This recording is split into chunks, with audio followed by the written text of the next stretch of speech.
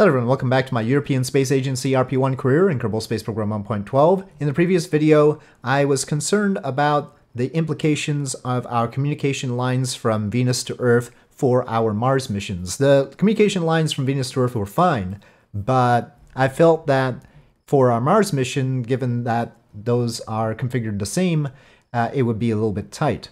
So I don't know how much benefit it would be, but I think we're going to go for the tracking station upgrade here and try to get that done in 225 days, or maybe a little bit later because, you know, we just need it done by the time the probes reach Mars. So we'll need advanced communications, which we can unlock, and we'll actually prioritize that in the research. So we'll do that first. And that'll be done by pretty quickly in a month and a half. And then we can get the tracking station upgrade set up, assuming we have budget. I mean, our daily change is pretty good. It's just that, you know, we have been spending a lot. Now, I have noticed that there is a spaceplane development section here that requires us to pick up a crewed spaceplane development program. And this will all be very helpful eventually for my intentions. But there is no crewed spaceplane program, right? Crewed lunar exploration, yes. Crewed spaceplane program, no. So, and I've just updated the RP-1 and all the things that have been updated. In fact, quite a lot of mods just got updated. But yeah, so I'm interested in that. And if we get to the point where we've finished the crewed orbit thing, which all we need to do is first EVA, I might want to just create the crewed spaceplane thing, the program, and I'll probably give it the same stats as the crewed orbit one. It's probably less than what they would intend, but since I'm already sort of developing the crewed spaceplane, maybe that'll be alright. I don't think there's anything particularly special here, but, you know, things have to be balanced, but I would assume that they would consider a crewed orbit payout to be balanced or, you know, underbalanced, you know. So hopefully that would be good. And if they don't add it by the time I'm ready for it, I'll just try to add some sort of program for that. And the same with the space station. We're not looking at that yet. We'll probably try the crewed lunar landing first, but the space station ought to happen. And currently we don't have the program for that either. Earth Space Station. So I'm looking into that sort of thing.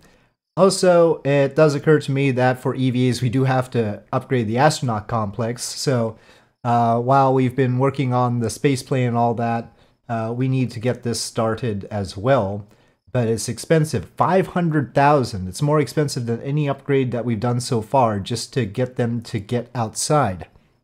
It does reduce the R&R times and training times, but I'd rather reduce their, like, costs. the amount that we pay them. Maybe, you know, having a nice astronaut complex is like a residential perk, you know, they have nicer housing or something like that already provided.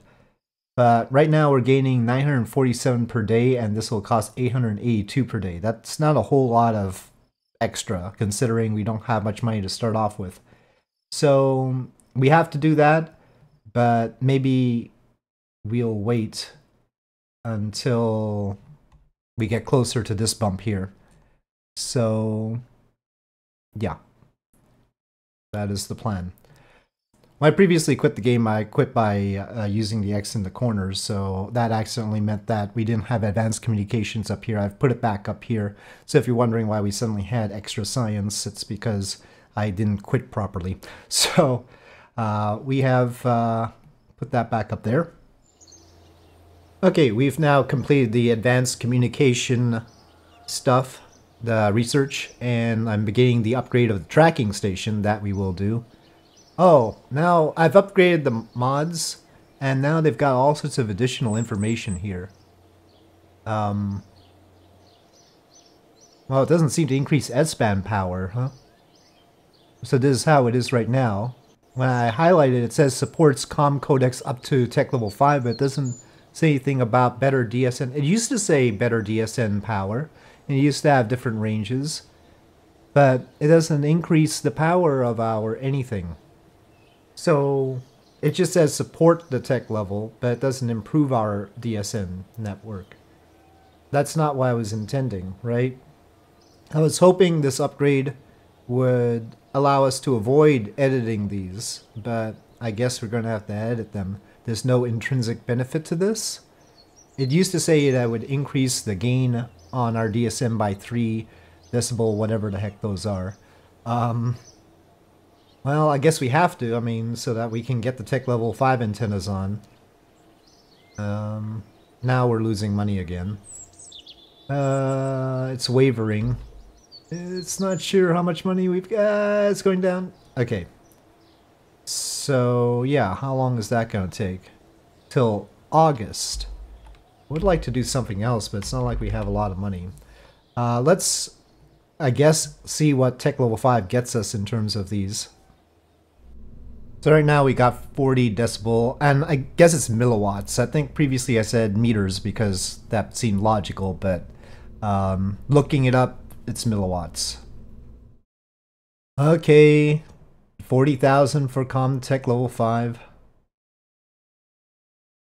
Fortunately, we had some credit, unlock credit. Okay, now tech level 5. Well, it basically doubles our transmit power. How far out can we go? Jupiter?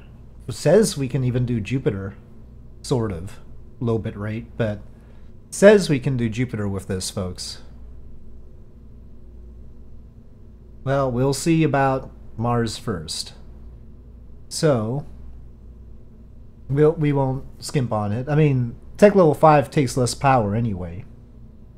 Okay, well, tech level 5 it is. We'll update that. Both of the Duna missions. Oh, sorry, Mars missions. Calling them Duna is probably a bad idea, actually. Okay, here we go with this crazy thing. And this time we're using just the rocket engines, which is even crazier. Unlock these now. Okay. S8, well, just atmospheric autopilot, throttle up, and yep, those are the ones.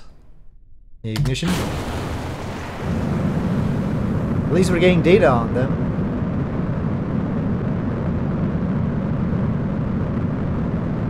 Oh. Can it actually go up, or just rotate? Oh, I think it just rotates. Oh, okay. Brakes. Brakes? Oh, we don't have avionics. We don't have brakes. Whoops. This is now on a long journey. Where's... I mean, it's gotta get to the water at some point. Oh, I shouldn't have fizzled. There's some sort of edge here that caused it to get destroyed. Oh well. Don't know if those are recoverable. But back to Space Center. Oh, well, I guess we can. Well, whatever that is.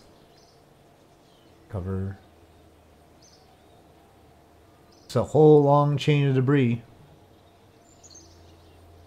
It very briefly shows the recovery dialogue, but doesn't keep it up for some reason.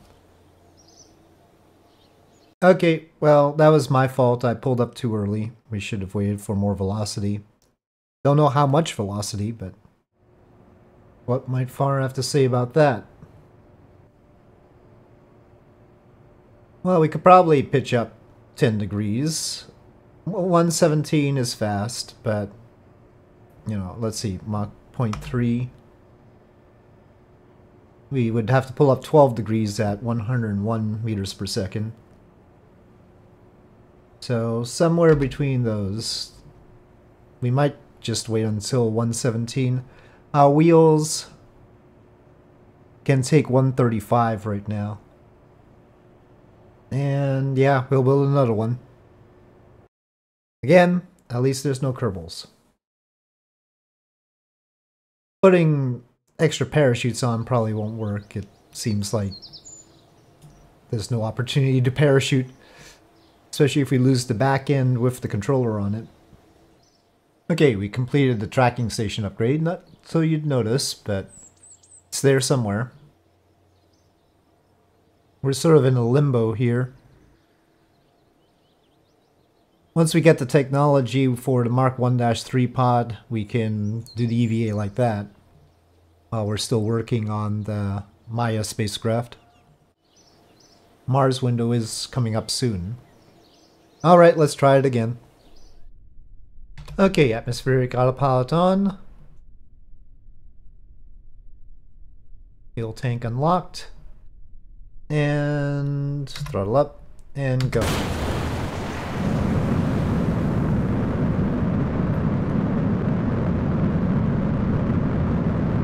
These don't exactly have great specific impulse at sea level, which is why I was going to use the jet engines anyway, or thrust for that matter. I'm aware of that. I'm aware of that, but it's still working, right? It's still working. Okay, we'll try to rotate. Oh, okay, we lost the body flap, but we're going up. I don't know how valid the situation is, but... What are those puffs for? That's weird.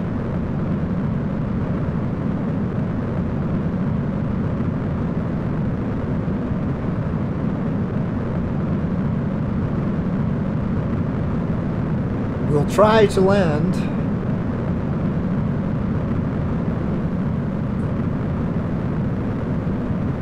Well, we're going faster now.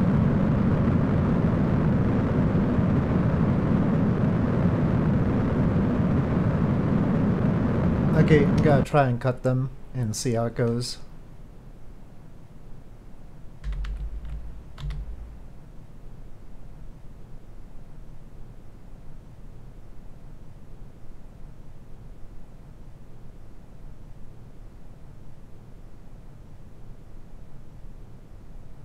Yeah, and at least we got data on the rocket engines. Might give us a chance to see the one engine on situation. In fact, I think that might be good. The turning definitely lost us more speed than I expected. It's got a big wing.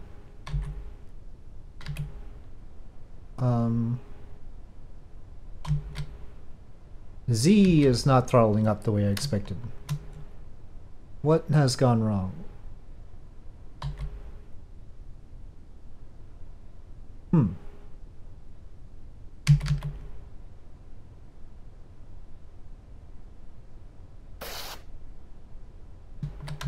Yeah, for some reason my throttle isn't going up. Yeah, I'm not able to throttle up. I don't know why.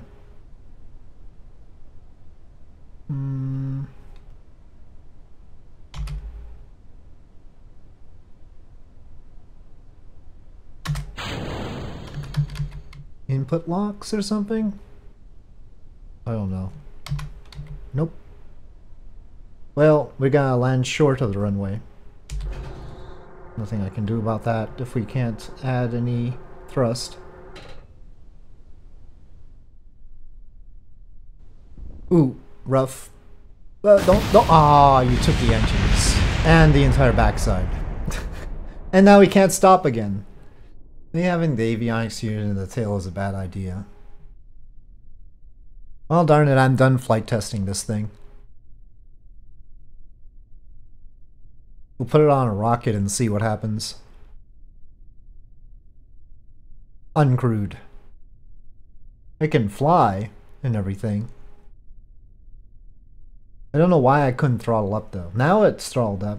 At the end, when the back end got lost, I was able to throttle up. Don't quite understand why. Maybe it'll hit a building or a lip that'll slow it down. Yeah. Oh, yeah, that's not good. Oh. Oh. Yep. Okay, so we're just gonna jump into trying it out with this bad idea. And it looks like we actually have to update the GSE this time. Everything else is nominal. Yeah.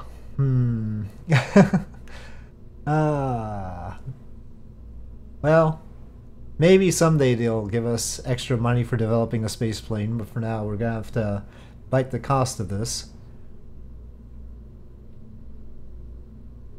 So, upgrade. 14,000 apparently suddenly. I don't know why.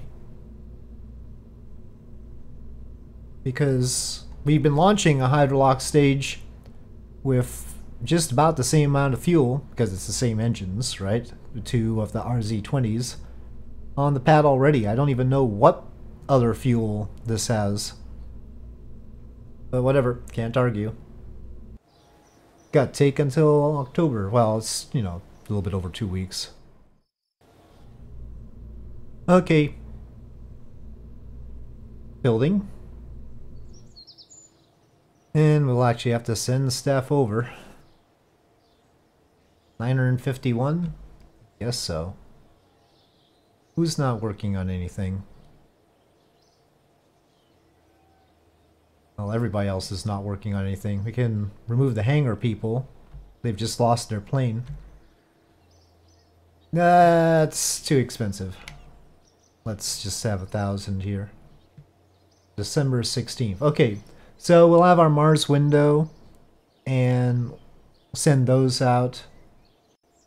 And then we'll try the space plane on its launcher and see if it flips out. Okay, here's the launch of the Duna 2 to Mars. SAS on, throttle.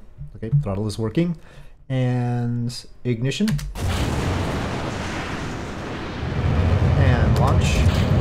Now technically all we have to do is fulfill a flyby mission. The main struggle is comms. We don't even have to get into orbit with them, but they're configured as orbiters. We're past the speed of sound. This is the large version, not the RZ-20 Hydrolox version.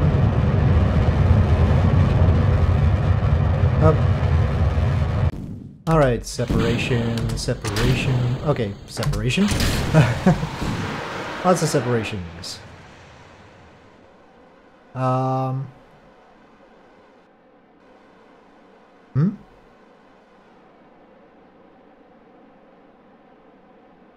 There didn't seem to be an error here, but it seems like this thing failed. Flame out, no propellants.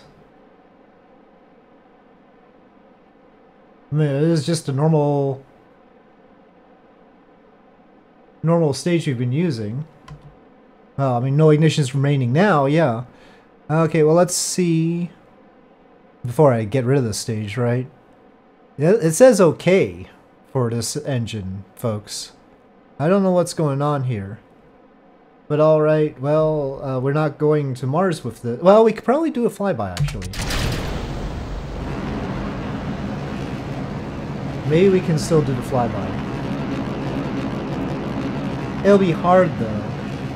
Because we can't reignite this stage. And I don't think the upper bit has enough for the transfer. No. So we'll have to make sure it'll only work if we can, we don't normally lose the stage and have this sort of thing work for anything. If we can just boost our apoapsis immediately.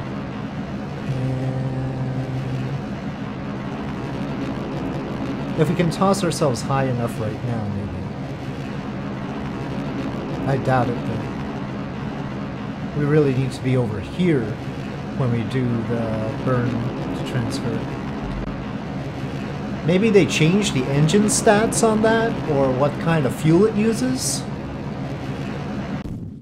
I don't think that's a nice thing to do in the middle like that.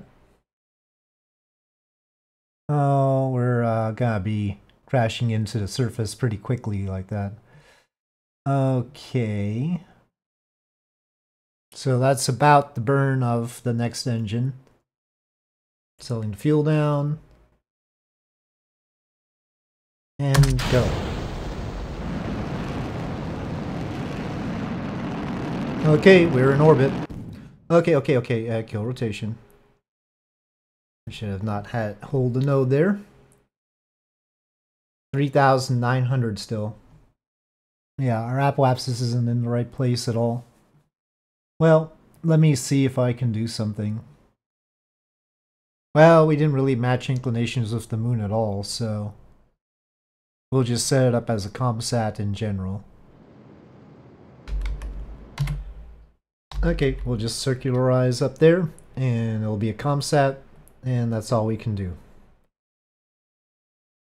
These solar panels were meant for Mars, so they'll probably last a bit. Okay, we'll leave it there. Alright. Sun. And it's got a second lease on life. Let's take a look at the other Mars mission. We need at least one of these to work. Okay, you. Oh, see, what they did was they removed the other configurations from this engine. They quote-unquote fixed it, just so that they could mess me up. Alright, so where's the vacuum Viking? It's not fair, but I guess we were using the Viking C. We have 10,000 for that, okay. And that one uses this UH-25, okay. It says propellant GSE no. Well, now it says yes. Wait, I pull this off. It says propellant GSE no. It's not okay. It should have all the GSE for this, right? I don't understand the propellant GSE thing at all. So, if I put this on, now it's okay. But isn't it supposed to be just what tankage we have out at the Space Center? Why should it be a problem here? Maybe it automatically goes to no when the mass is not enough, I don't know, but we'll have to have slightly larger fairings. It's gonna take a day, but that's not the worst. 2 days, 21 hours, fine. Nothing else has to be changed. Hopefully this one will work. I should have noticed, I sort of glanced at the delta V reading on the previous one, and it didn't make any sense. Should have noticed that. We need, and I also glanced at the delta V reading on the spaceplane one, but I thought it was just bad staging. We have to edit that one as well. Yeah, this tank has UH-25, so these were not configured as Viking 2s. And that's why it doesn't have the delta V. Well, there's this Viking 5/6 that uses UDMH and NTO though. We've unlocked those finally. Maybe we should try them out. Do they seem better? They don't actually seem better. They might be more reliable. They're not that much more reliable. I mean, these are. The Viking 5B is. But this one still has better ISP and vacuum. Sea level, that one has better. Vacuum, this one is better, but not by that much. Uses UDMH though. Oh, there's UH-25, so we don't have to change things that much. But we can't purchase it. It requires 1967 orbital technology. This one's UH-25. More burn time. Okay, well, we'll put a bunch of those. But it's gonna take a while to rebuild it, but we're not in a hurry with this one anyway. It says propellant GSE is okay. That's the important part. Let me just make sure that the fuel mixture is right. That's a big canard. I didn't notice it was that big before. That's big enough to make me feel really guilty. Okay, well, if this doesn't work for this window, we're either gonna have to wait for the next Mars window, which is a while, or we'll have to do something truly remarkably desperate. Okay, SAS on, throttle is up, ignition, and launch.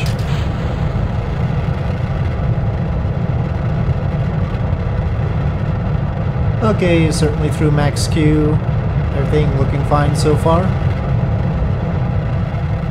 We've got some issue there, but staging time. And that lit this time, and fairings.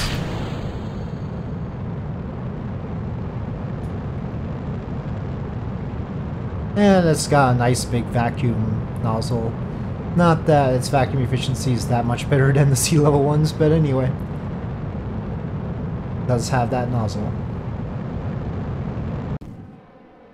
Okay, and staging. Oh, that's a long pause. Okay, was worried it was gonna do something nefarious there. We're a little bit long on the time to lap lapses here. 4,600 data units now. Okay, shut down. 256 by 167. Plenty of delta V for the transfer. And let's see what MacJeb has to say about that transfer. Let's unset and reset target to reset that. ASAP. Seems like a long transfer, 323 days, but that's because of the ascending and descending node. It certainly doesn't cost that much, so that's okay. Well, we've got one Leosat there and one over there, so we gotta lose the back one, but we probably gotta stick with the front one. Okay, selling fuel down.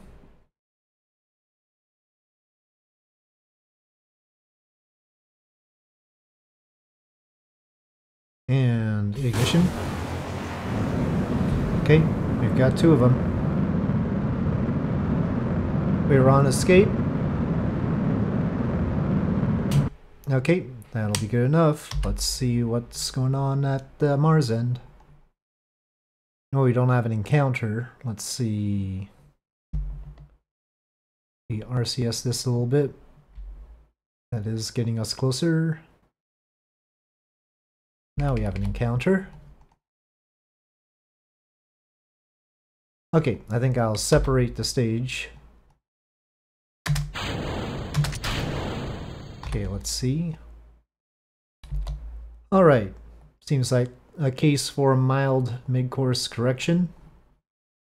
Always good to check up on our probes along the way anyway. Very small correction. We'll take that for now. Okay, so this one's recharging. And I'll just shut down avionics for safety's sake. And we'll meet up again with it in 163 days, and hopefully it'll still have communications. So yes. Off it goes, spinning. And so we've ended up with one Mars flyby mission that will be hopefully an orbiter, and only after that will we be able to pick up the orbiter contract and finally get this done, which really leaves the crew and the first EVA. So how's the money? Well, it's not good right now. We'll wait until we finish building the launch of the Maya spacecraft. We'll see what happens with that in the next video. That should be exciting. Or it could be quick. It could be quick. We'll find out. So with that, thank you for watching. Hope you enjoyed this video. If you did, please do press like. If you have any comments or suggestions, please leave them in the comment section below. And I'll see you next time.